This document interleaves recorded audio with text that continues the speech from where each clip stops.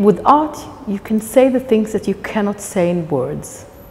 My name is Zipi Mizrachi, and I'm a US Embassy alumni. Being a US Embassy alumni was a life-changing experience. It was 2016.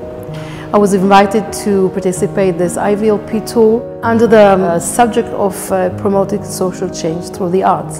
And it exposed me to so many people all over the world who was using the arts as a tool to change the reality, to change people's way of thinking.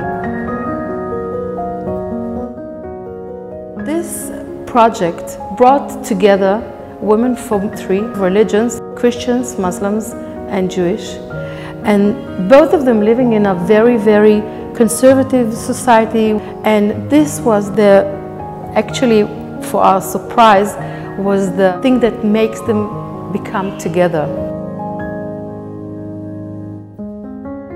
There are so many things that you shouldn't say it in a conservative society, but you can do a piece of art of it. This artwork is an Arab artist, Hala Abu-Kishik. She made this work about the murder of women in the Arab society as a kind of respect for the family.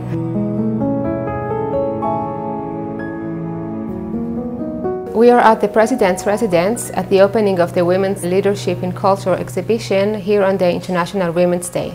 This is one of the very exciting highlights in the career of artists, to have this kind of exhibition in this place.